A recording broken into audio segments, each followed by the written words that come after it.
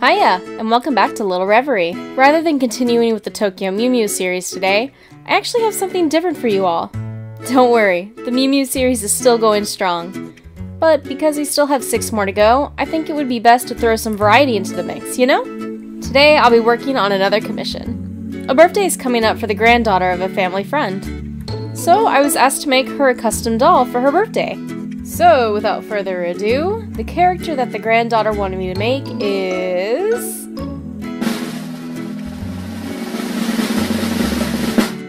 Ochako Uraraka from My Hero Academia. Nice choice. We'll be making Ochako in her hero costume, which means I get to experiment a bit with some new techniques. This will definitely be a fun project. Now then, let's get started. I'll be using this Draculara doll here as a base for Ochako. Before getting started with the usual prep work, I begin by trimming and sanding down the seam lines of the doll. Like I said, we'll be using some different techniques for this doll. And since her costume's pretty skin tight, I'll be painting the outfit on her directly, and using an epoxy sculpt to create certain aspects of her outfit. So removing the seams and other raised details on the doll would be ideal for a cleaner look. I was actually inspired to do this based on Candy's dolls. I've seen her utilize this method a lot for some of her dolls, and she's so good at it. I'll provide the links to her channel and Instagram down below in the description box, so go check her out if you haven't already. Along with the seam lines, we'll also be removing the doll's sculpted underwear. With a lot of elbow grease and motivation, you can remove it with sandpaper alone. But I'm pretty impatient, so I think I'll just be using my Dremel tool to speed up the process. Now let's get started with prepping the doll. I have no need for her original hair, so let's hack it off. First, I cut the hair as close to the head as I can. Then I prepare some boiling hot water, pour it in a cup, and dunk her head in there for a few minutes to soften the vinyl. There's still plenty of water left over.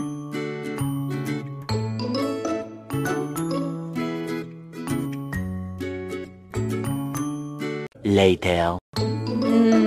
Chai tea. Oh yeah, she ready yet? Once you've finished your tea, after the vinyl becomes soft, we can tug the head right off the neck peg. Be sure to shield your hands from the hot vinyl with a dishcloth or something. It's all fun and games until you singe your hands. With the head removed, and while the head is still squishy, I use a pair of needle nose pliers to remove the remaining hair stubble from the inside of the head. Using scraping motions, you can remove tons of plugs in one go. If this hero were One Punch Man, we could call the hair portion of this project done already. Moving on, I remove the doll's factory paint with 100% pure acetone.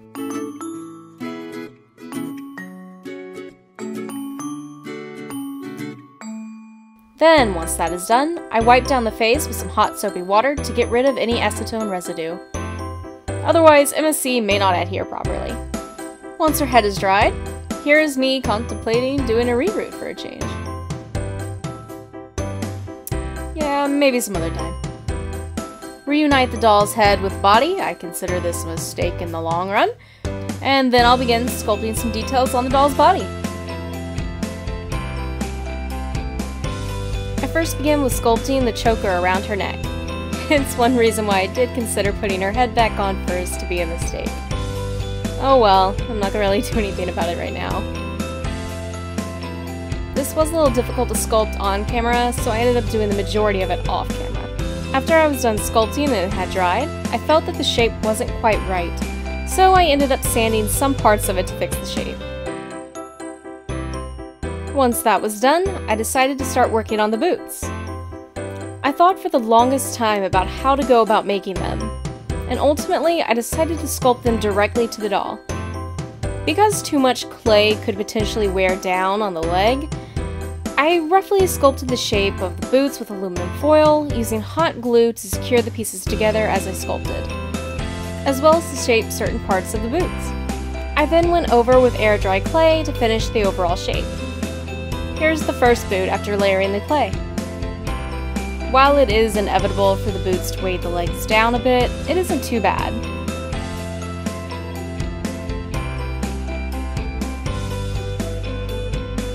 And now here are both boots sculpted. All finished! Yeah, nowhere near. I got a lot of sanding ahead. Finally, now that my room has been covered in an inch of white dust, the boots are now nice and smooth. Moving on to the wrist guards, I basically switched to this cold porcelain. I actually used this stuff some time ago for an art project in a 3D design class I took, and it was incredibly light. So I figured this would be best to use for her arms to prevent too much weight. I basically just made 2 balls of this stuff and pushed them right onto her forearms, shaping them once they were on. After they dried, I painted the wrist guards with some off-white paint with a slight pink tint. It was only after the first layer of paint that I realized I was forgetting one minor detail: the handles that are present on the wrist guards. I added them with epoxy sculpt before finishing up the painting process.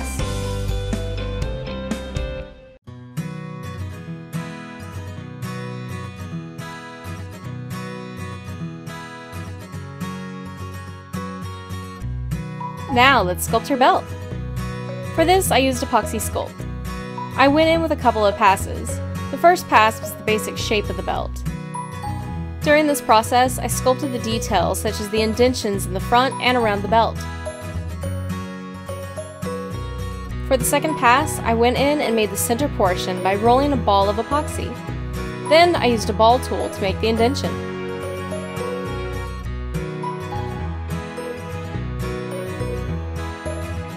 While I was waiting for the first pass to dry, I decided to increase her bust size a bit with epoxy, to match more with the character's design. I normally have a hard time blending in the epoxy to the plastic, but I think I am getting better. I did have to stand down some details, but you can't even tell once I start painting. Now then, all the sculpting is finally done. So for now, let's move on to the face-up. As always, I first sprayed the doll with MSC before going in with a mixture of Arteza and Faber-Castell watercolor pencils, along with hand-rolled Munoz soft pastels.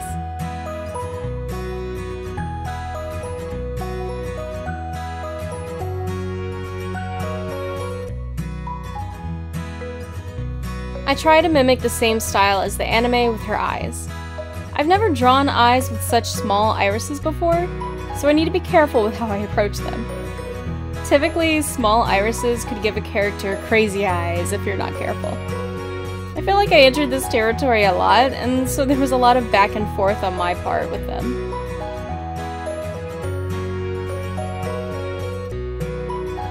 Well, this will haunt me in my dreams. I struggled so much with the irises that I had to work with them a lot off camera. Here they are now, a lot better. Trust me, while they still look crazy now, they'll look a lot better once they're done.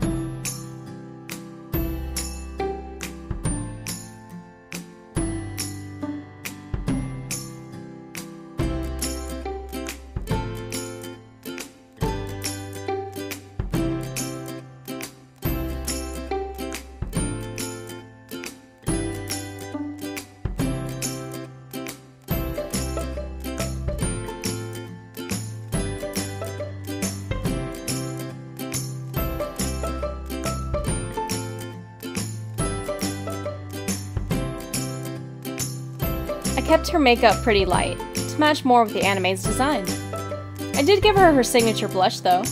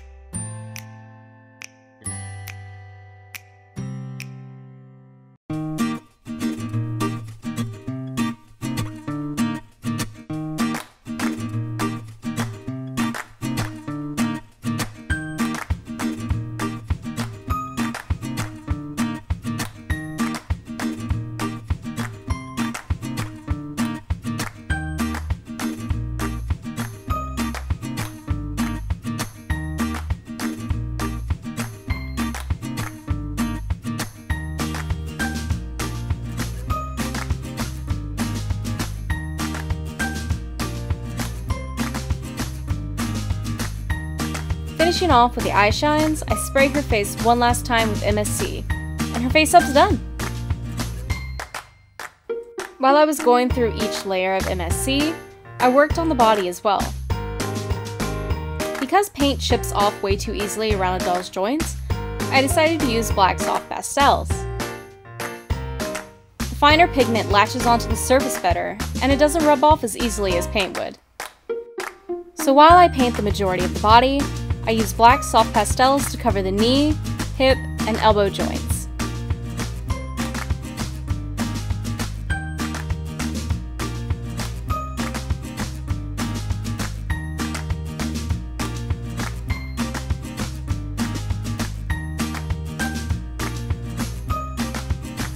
As I seal each layer with MSC, I also went over top it with a matte varnish to help seal in the paint and prevent any scratches.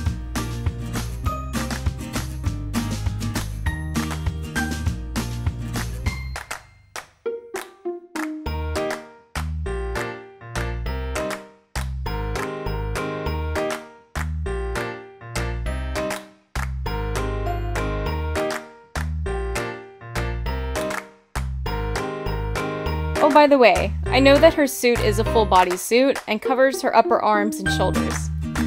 Paint would have inevitably chipped away at her shoulder joints pretty badly, and going lighter is very difficult with pigments. I did dust them with several layers of white pastel, so it is a little lighter than the rest of her body.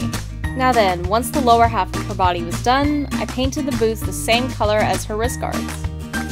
I also used the same color for the off-white portion of her bodysuit and her belt as well. I finished up with the pink details of her outfit and the gray part of her heels.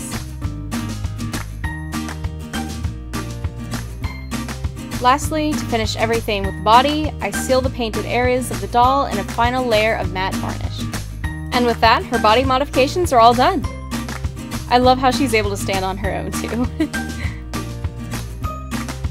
Finally, we can move on to the hair. I'm using this viscose fiber in the color of cinnamon. It's so soft and the perfect match for Ochako's hair. To those who have not used viscose before or don't know what it is, it's a plant-based fiber. It also cannot get wet or it will frizz. I typically use viscose roving, which comes in these long strands. If you have strands like these when you comb out your viscose rovings, just cut them from the comb and use them for short hair or bangs.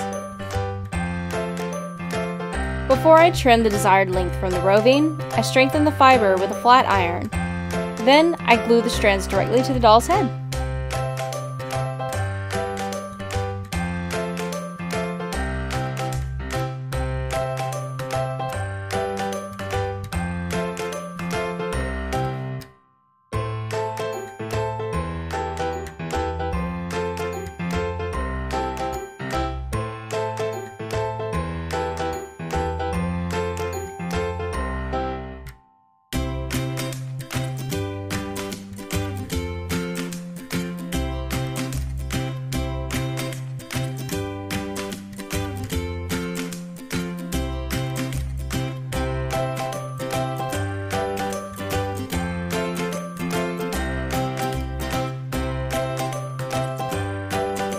Once that is all done and she's been given a little trim, she's all done.